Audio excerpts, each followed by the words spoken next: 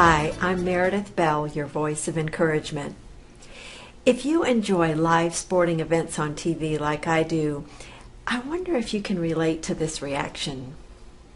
When the officials make what I consider to be a bad call, I'll shout out, "That's not fair." At times, it looks like the referees have it in for my team because their calls seem to favor the other team. But of course, the truth is that the officials are simply doing the best they can based on their perception of what happened. Now, this happens in life every day. You could easily get offended if you sense that someone isn't treating you fairly. Maybe a person interrupts you at a meeting, or doesn't consult you about an important decision, or ignores you at a social event.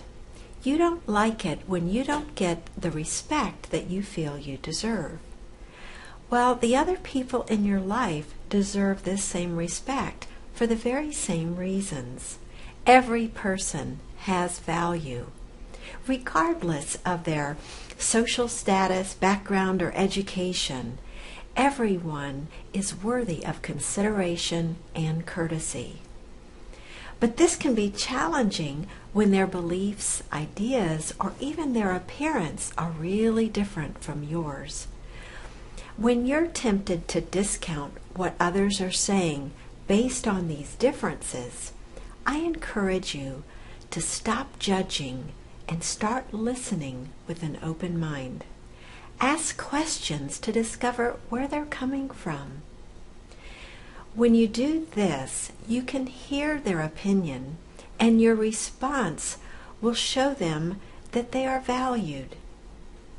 After all, it's the fair thing to do, because you would want the same kind of respect shown to you when you're the one doing the talking.